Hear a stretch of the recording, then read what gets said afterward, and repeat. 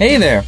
My name is Stan Proko. I'm going to be doing a series of video tutorials on drawing the head from various angles.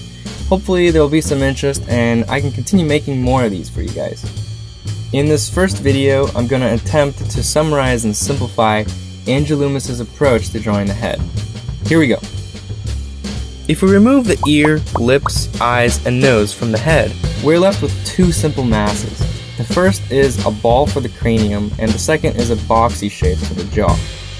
The cranium is spherical, but with the sides flattened, so chopping off a slice from both sides of that ball gets us a simplified but close representation of the cranial mass. When drawing the head, I'll start with the circle for the ball. And after a few failed attempts, rip out your hair, take a deep breath, and try again. But seriously, make sure that it looks like a circle and at least the height and width are the same. The oval is a bit more tricky. The height will always be the same no matter what angle you're drawing the head from. It's 2/3 the height of the circle. So I'll usually look at the area from the center of the circle to the top and divide that into thirds. And the top third will be where the oval begins. And the same for the bottom. The width of the oval depends on the direction the person is looking. Compare the width of the front plane to the width of the side plane. The top portion of the oval falls on the corner of the forehead. This is where the front plane meets the side plane. This area is usually rounded, so it's open to the artist's interpretation, but I've found that it usually lies near the end of the eyebrow. So as I just showed, we indicate the left and right turn of the head by the width of the oval. Now we need to find the up and down tilt. This is indicated by an angle along the side plane.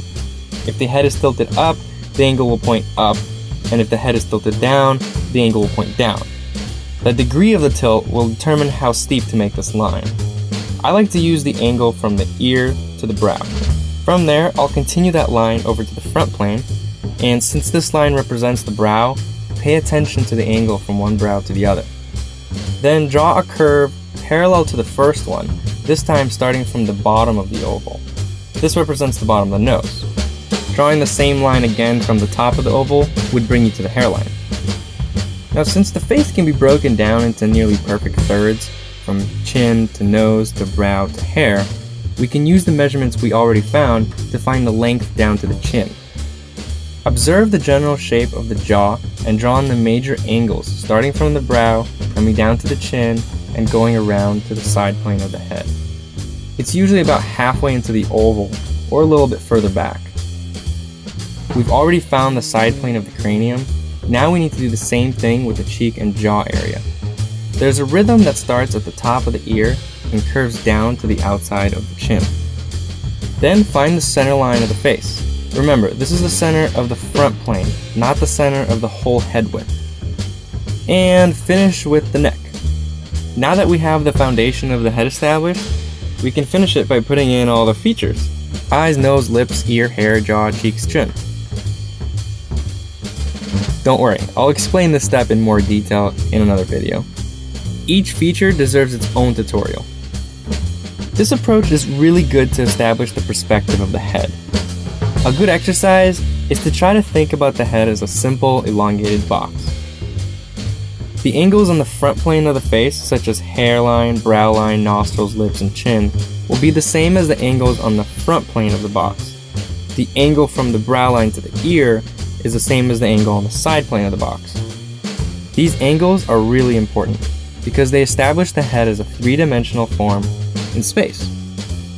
Let's go through that one more time. Start with a circle for the cranium, oval for the side plane of the head, angle to show the person is looking up or down, draw an identical curve to find the nose, and double that distance to find the chin. Attach the jaw and you have a three-dimensional representation of the head, ready for the features. At first, this approach might seem a bit technical with a lot of important details to remember, but once you get the hang of it, it actually becomes really easy. So get that sketchbook out and practice this 100 times with various angles. Did you like this video? Your friends might too. Please help me out and share on your favorite social network. And don't forget to subscribe to my newsletter on Proko.com.